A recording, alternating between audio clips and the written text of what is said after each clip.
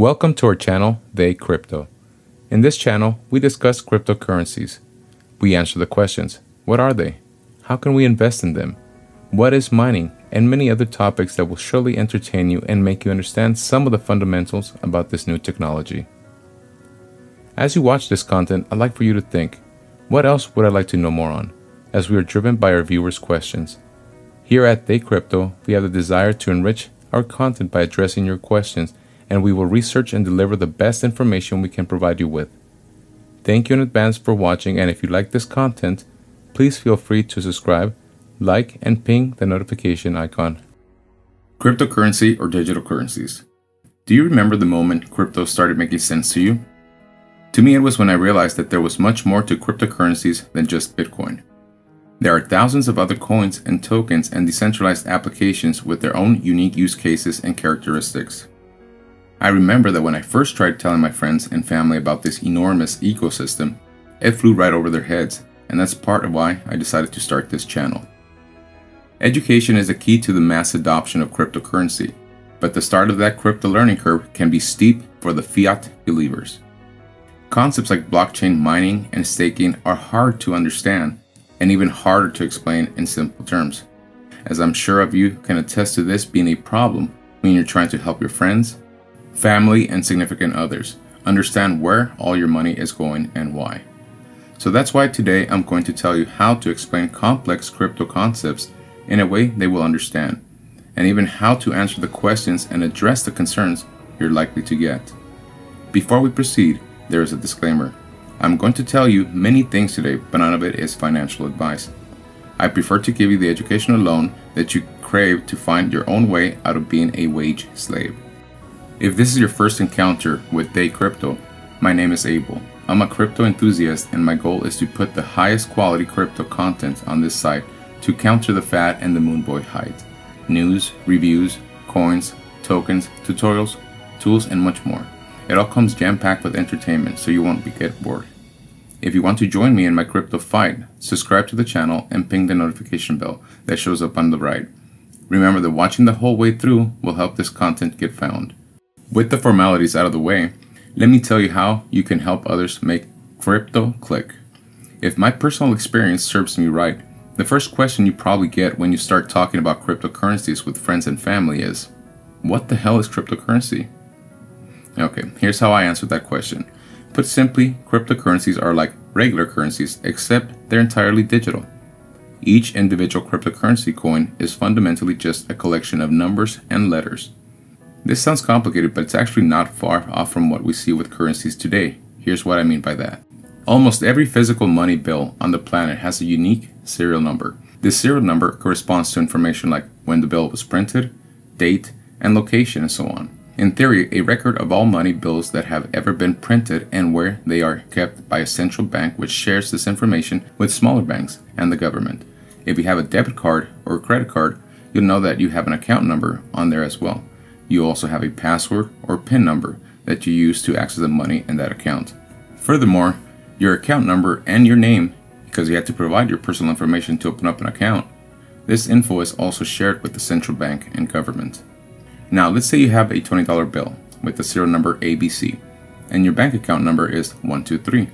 We need to post that bill into your bank account. Your bank branch, the central bank, and the government will see and confirm that the $20 bill ABC has been moved into bank account number 123.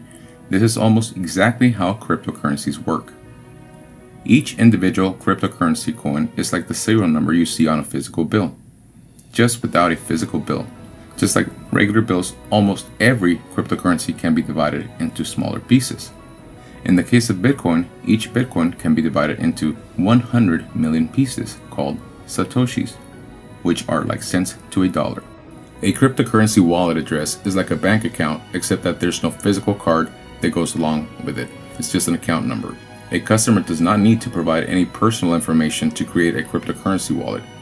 This means that your identity is not attached to your crypto wallet like a bank account is.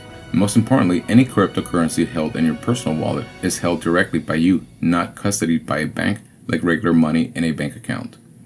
This means that nobody can shut down your cryptocurrency wallet or block your transactions because you have total control over that account at all times.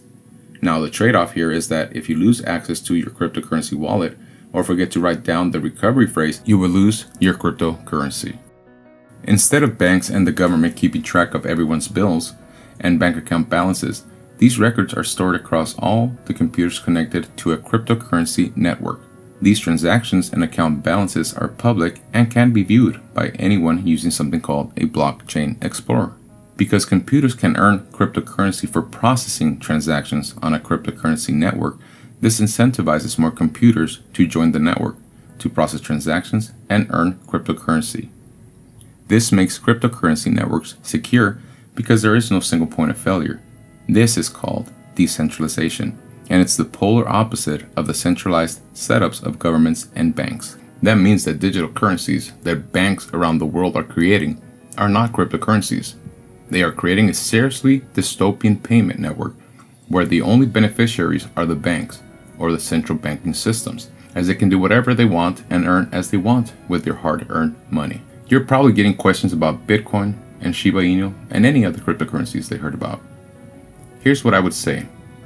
You probably heard of Bitcoin and Shiba Inu, but there are actually thousands of cryptocurrencies, just like there are hundreds of different regular currencies, such as US dollars, euros, Chinese yuan, and so on. The crazy thing is that every cryptocurrency is different, and not all of them are designed to be a currency you would actually use for everyday transactions. Broadly speaking, there are two types of cryptocurrencies: coins and altcoins, also referred to as tokens. One key difference between coins and altcoins is currency coins belong to cryptocurrency networks that were built from the ground up, and by the ground up, I mean someone spent a lot of time and a lot of money putting together the code required to create a safe and reliable cryptocurrency network. Coins are the cryptocurrencies given to computers when they process transactions for a cryptocurrency network. For example, Bitcoin is a cryptocurrency coin because the Bitcoin network is built from the ground up, and Bitcoin is given to computers that process transactions for the Bitcoin network. Because cryptocurrency networks are so hard to make, only a few dozen cryptocurrencies are actually coins. The rest are cryptocurrency tokens. In contrast to cryptocurrency coins, crypto tokens are easy to make and can often be created in a matter of minutes with little to no effort. This is why there are tens of thousands of tokens. The NFTs you keep hearing about are actually cryptocurrency tokens that are like digital certificates of ownership for physical or digital start pieces. NFTs are just the tip of the iceberg of what you can do with tokens. As well, for example, there's a company called Circle that issues a cryptocurrency token called USDC, which is fully backed by real US dollars, which means that for every USDC in circulation, there's an equivalent purchased US dollar in the bank. Another company called Paxos issues a cryptocurrency token called PaxG. Each PaxG token is backed by 1 troy ounce of gold kept in a vault in London, and you can redeem PaxG tokens for real physical gold or US dollars. The best part is that both Circle and PaxG are fully regulated in the United States and regularly audited to make sure they have the appropriate number of reserves on hand. Now let's move on to security. Speaking of security, the most important thing to remember about cryptocurrency tokens is that a lot of them are nothing more than scams.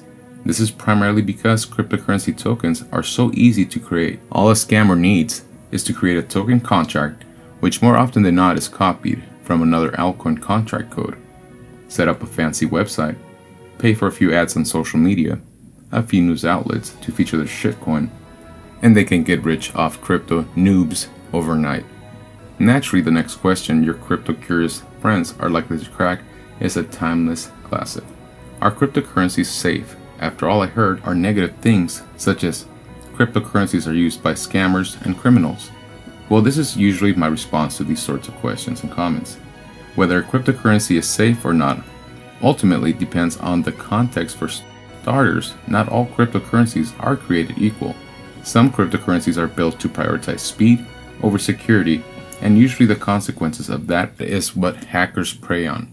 Mistakes from the users, access to links, or individuals without knowing the consequences of their actions. It's no different than how anyone with a credit card or bank account can be also vulnerable to attacks as well. There are hackers somewhere looking to crack cryptocurrency networks all the time, so that they can trick them into creating new coins or tokens out of thin air to sell for a fancy profit. This might sound scary, but it's no different to what happens to banks and corporations on a daily basis. When hackers succeed, the affected company usually beefs up its cybersecurity. The same goes for cryptocurrencies. This means that most cryptos that have been around for years are robustly battle-tested as a consequence of always being under attack by bad actors.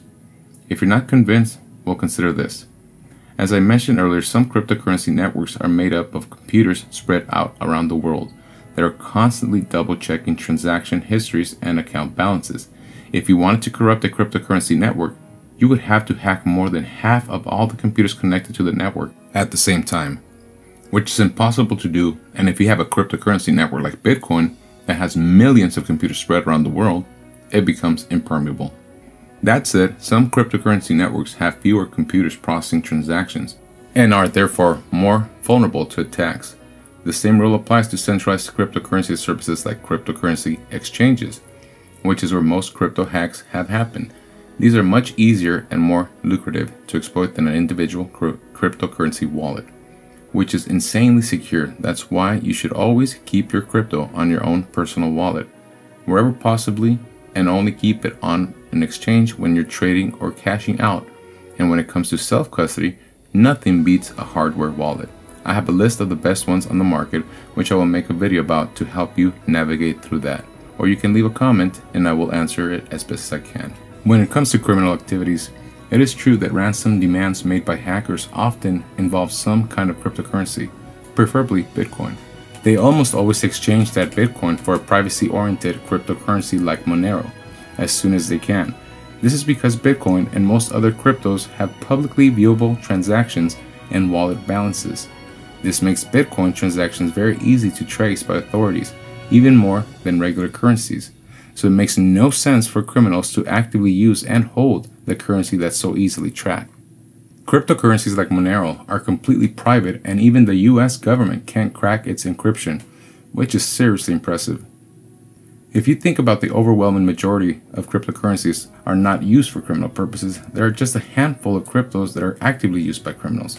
Real risk when it comes to crypto relates to investing cryptocurrencies that are extremely volatile, meaning their prices can go up or down by up to 50% in a day.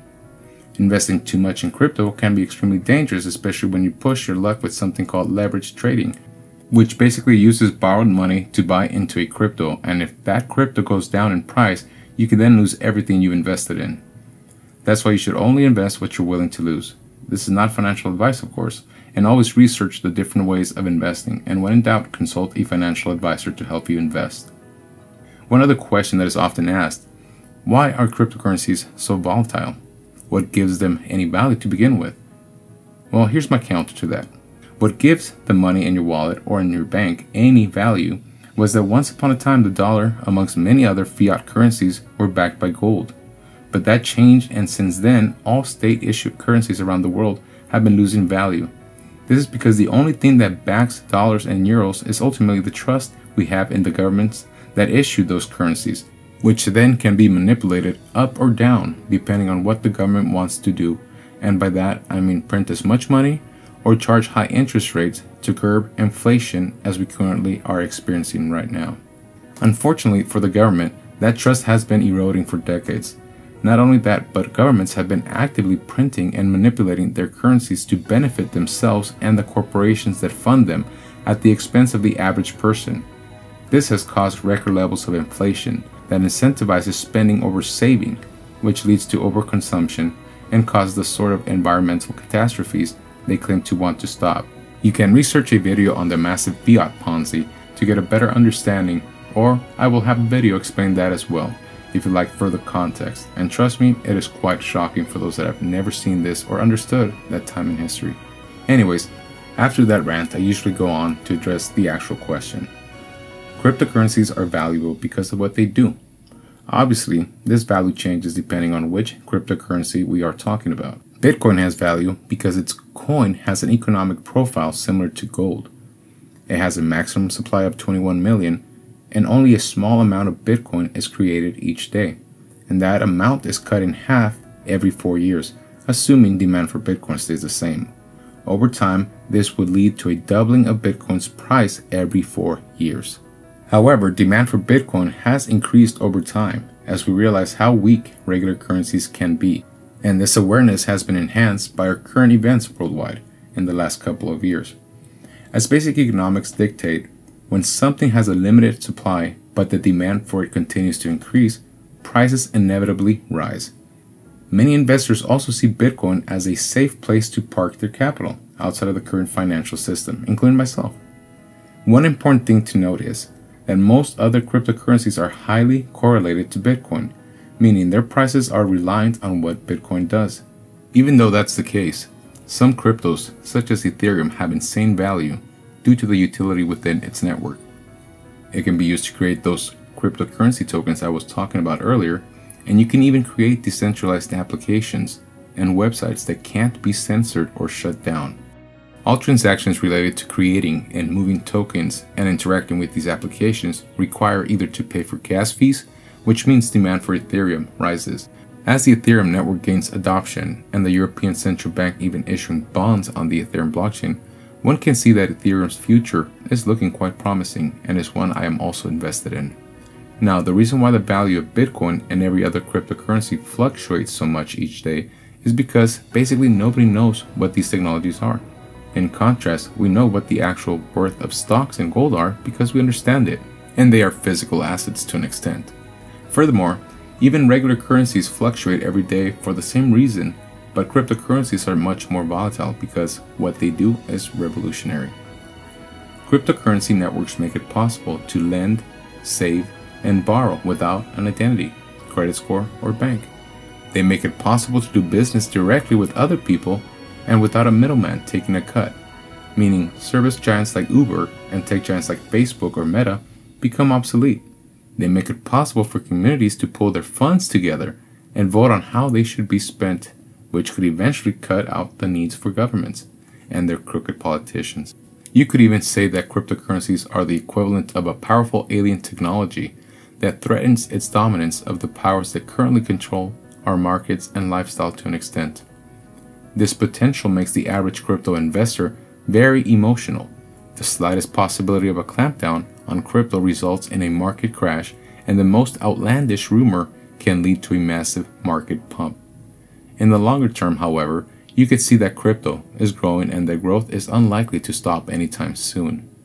Now, by this point in time, you probably more or less convinced your cohort that crypto is pretty legit, and that means there's only one question they have left to ask you. Which cryptocurrency should I buy? Well, before you answer that question, you must remember to emphasize that nothing you tell them is financial or investment advice.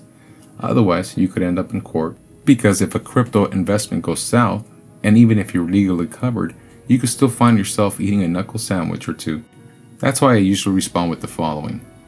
Which cryptocurrencies you decide to invest in boils down to your timeline and risk tolerance. In terms of timeline, the cryptocurrency market seems to follow a 4-year cycle.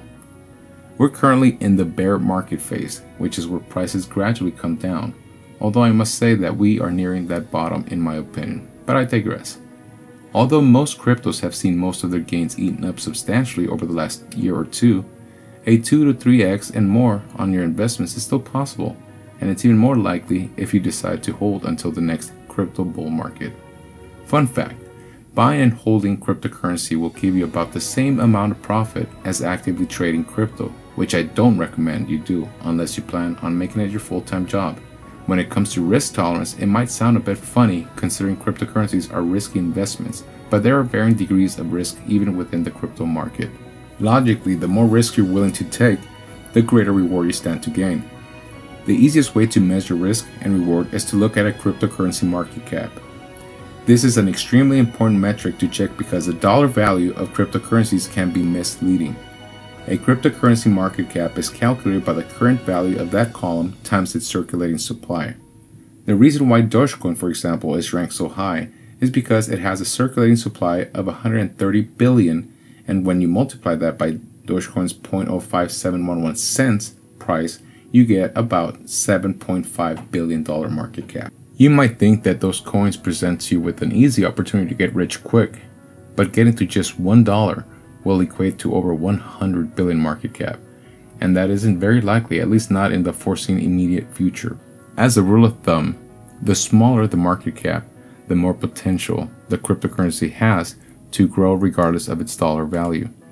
That's because it takes less money to increase its value. There's an extreme example, Yearn Finance. Yearn Finance at times has been worth more than Bitcoin, but its market cap is 20 times smaller than Dogecoin's, meaning it would take less capital to push up the price of Yearn Finance, with the exception of Dogecoin and a couple of others. Most of the cryptocurrencies in the top 10 by market cap could be considered low-risk investments. Currencies like BNB, Ethereum, or Cardano are likely to be around for many years, and they will likely double, if not triple, in price after this bear market is over. The other 90 cryptocurrencies in the top 100 could still see gains of 3 to 5x, but the further you move down the list, the riskier the investment becomes, because it also takes less capital to crash your price.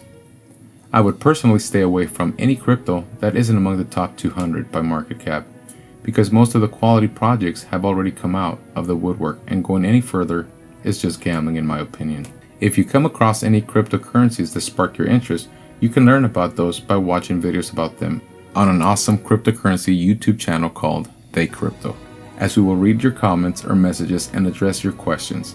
Here at They Crypto, we will do our research weekly and deliver you content based on the questions or concerns you have, so please don't hesitate to leave a comment below. You can also email me directly at abel.ortiz6.mil@icloud.com, or follow me at Twitter under the handle @Ortiz6mil. The links will be below. Well, that's all for today's tutorial and how to talk to no-coiners about cryptocurrency. So if you liked what you saw, let me know by smashing that like button. Remember to subscribe to the channel. If you're crypto crazy, feel free to send this video to your family and friends.